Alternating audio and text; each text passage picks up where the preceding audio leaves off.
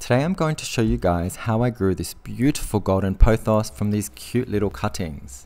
These are the easiest plants to propagate and take care of. So firstly you want to find a stem to cut. You want to make sure it's long enough so you can actually make several cuttings. We want to fill out the pot. You can get rid of any extra stem and throw it away. Make sure the scissors are clean and sharp.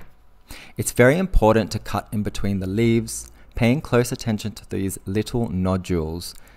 These are the ones that actually turn into roots in water.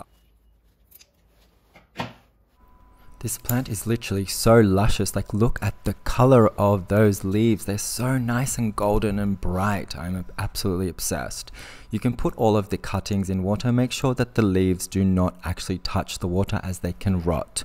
These plants can survive in literally any sort of light. They're very easy to take care of. You can put them in bright indirect sunlight, which is they prefer. When you do transfer them into soil, make sure the roots are long enough and don't overwater them. After you're satisfied, pick them up. I think I kind of forgot about this. Oh, here we go. Picking up the little guy.